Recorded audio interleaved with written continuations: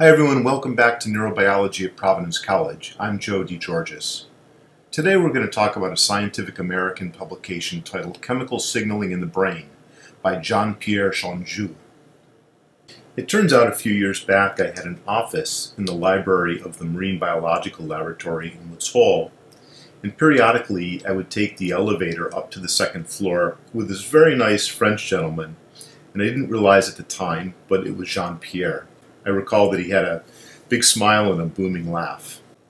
In this paper, Changeux is talking about chemical signaling within the brain. And we've talked a little bit about this in this course. So far, we've said that there are, of course, neurons within the brain, nerve cells, and they conduct electrical action potentials along the length of their axon, and they have a terminal end of the cell here which synapses with either downstream neurons or with muscle at the neuromuscular junction. And we said that when the electricity, or the electrical signal, the action potential, reaches the end of the cell, that it induces voltage-sensitive calcium channels to open. Calcium enters the presynaptic terminal and somehow induces the fusion of synaptic vesicles with the cell membrane and the release of neurotransmitters. These neurotransmitters are the chemical signals that Changeux is talking about, and now we know that there are many different neurotransmitters, 50 to 100 or more. A major question that Changeux is trying to address is how does the neurotransmitter elicit its effect on this downstream cell, either muscle in this particular case or in other downstream neurons. And the idea is that there must be some type of receptor molecule that senses this neurotransmitter. A clue came from early work by Langley, who was studying the effects of curare and how this substance killed its victims. We've talked about curare before, and we said that it was a plant-based poison used by indigenous people to lace poison darts in hunting. It turns out the toxin kills its victims by asphyxiation, by somehow prohibiting motor neurons from causing muscles to contract in the diaphragm. The question of Langley was whether the toxin affected the neuron or affected the muscle. Langley knew that if you added the chemical nicotine to muscle, it would cause the muscle fiber to contract. So he did an experiment in which he first added curare, the toxin, and then added the nicotine, and it turns out that the curare inhibited nicotine's effect. The curare must be then acting on the muscle fiber rather than on the nerve cell.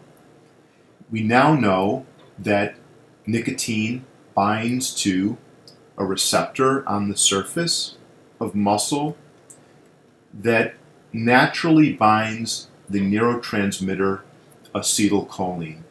So the neurotransmitter that's being released by the nerve cell is acetylcholine, but nicotine, when added experimentally, will have the same effect as the acetylcholine. That is, it'll cause this muscle fiber to contract. So nicotine and acetylcholine are agonists. They have the same effect.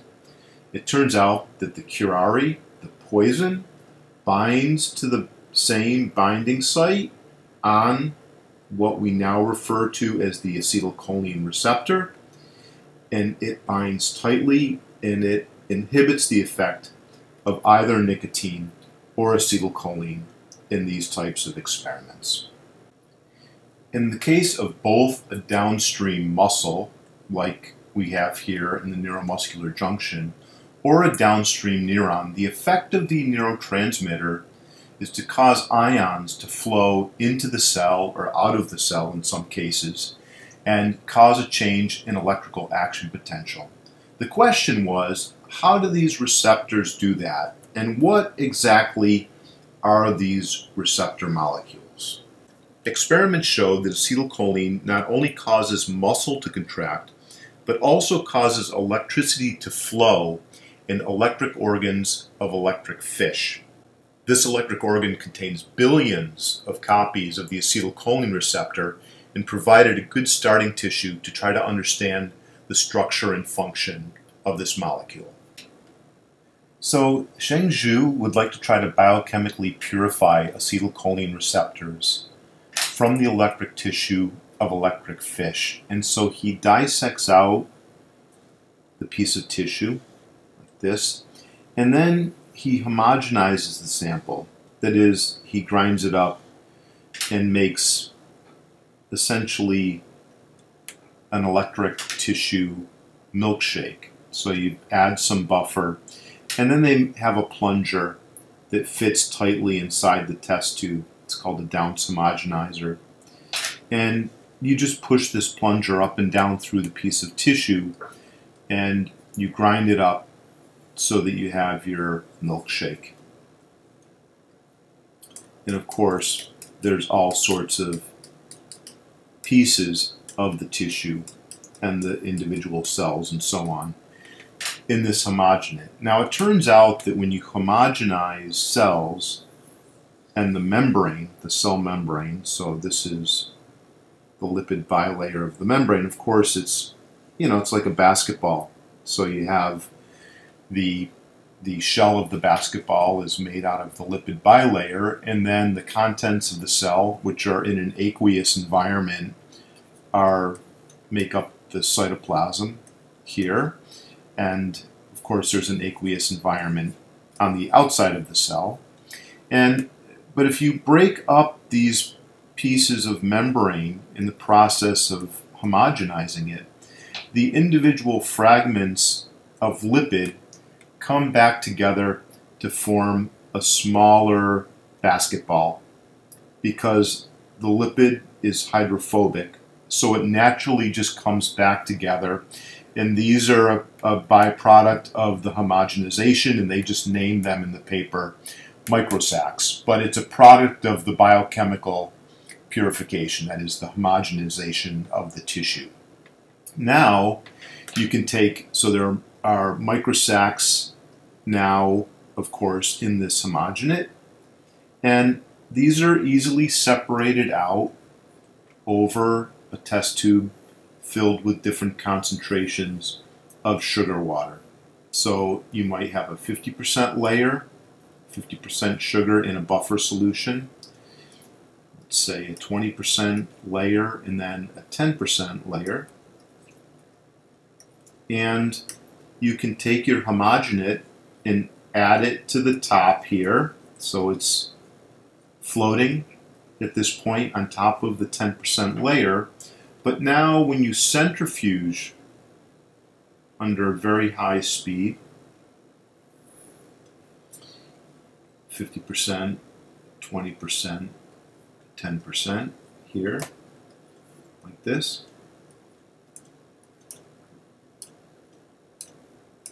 then the components separate out into these different layers based on their density. This is called a sucrose density gradient. So based on density. So you could have some materials from the homogenate in the pellet.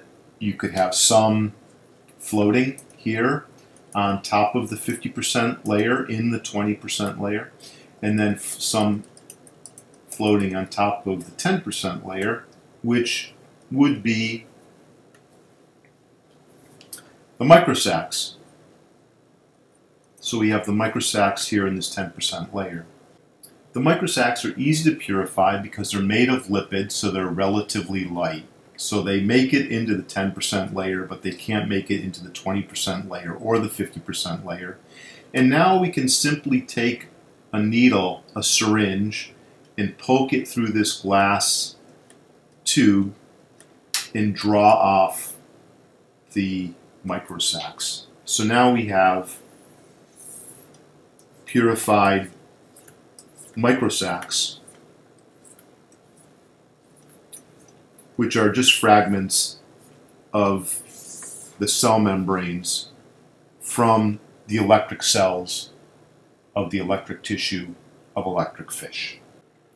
Now, if Langley was right that the receptors for acetylcholine are in the membrane, like this, the membrane of the cell, in this case the electric cells, that when you break these cells up through homogenization and you create the smaller microsacs, then the microsacs will contain the acetylcholine receptors, and we said that these are very easily biochemically purified by sucrose density gradient.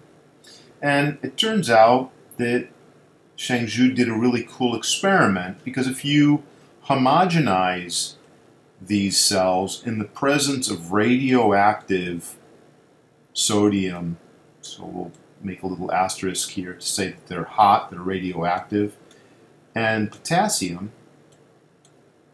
then when you break these up like this in the homogenization step, so we have our plunger like this, and we have our tissue down here, and we add in these radioactive sodium and potassium ions like this. When we grind this piece of tissue up, then when the microsacs are formed, they end up closing up but encapsulating radioactive ions, in this case sodium and potassium. So here are the channels. So now if you grind the sample up and you put it over your sucrose density gradient, so you put everything in here and then you spin it under high speed, then we have some material in the pellet, as we said, some that might float on the 20%, and then this is the 10% layer where we would get our microsacs now filled with radioactive sodium and potassium ions, and then free sodium and potassium ions, that is stuff that wasn't taken up by the microsacs, are going to be in this supernatant. They're light, they're going to be dissolved in the buffer, and they're going to stay up here in the supernatant even after high-speed centrifugation. So you're going to have loose ions in the supernatant, and then you're going to have radioactive ions loaded inside the microsacs. So we have our microsacs now like this. We have radioactive sodium ions and potassium ions inside the microsacs. And we can detect, with a detector, we can detect the level of radioactivity in this sample, in the microsac sample. And then Changeux decided to add to his sample of loaded microsacs now radioactivity inside, and we've measured the level of radioactivity. Now if you add acetylcholine and the acetylcholine binds to the receptor, then theoretically it should liberate the radioactive ions, and they should move from the inside of the microsac to the outside of the microsac. And now if you respin these experimental microsacs where acetylcholine has been added, 50%, 20%, 10%, the microsacs would again float on the 10%, or the 20% in the 10% layer, but floating on the 20% layer, and free ions, radioactive ions, would now end up in the supernatant, and if we measured the radioactivity in this sample, it would be very low, or maybe 0. So these are loaded with a high level of radioactivity, and then after adding acetylcholine, the radioactivity leaves the microsacs and ends up in the supernatant. So Changeux knew that these microsacs must contain the acetylcholine receptor and that it's functional.